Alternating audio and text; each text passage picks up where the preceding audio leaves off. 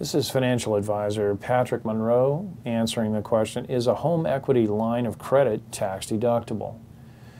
A HELOC, or home equity line of credit, is absolutely tax deductible because of Congress's act on mortgages and the deductibility of mortgage interest. A home equity line of credit is really a second mortgage position from the principal mortgage position.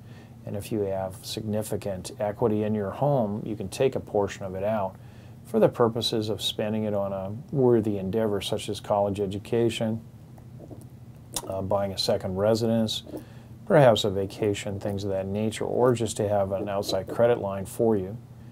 Whatever your payment is over the course of that mortgage, it is tax deductible, so that at the end of the year, you'll receive a form and you can use that to your benefit to lower your existing income taxes.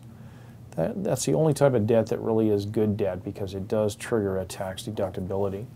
Any mortgage debt does. This is Patrick Munro, financial advisor, answering the question, is a home equity line of credit tax deductible?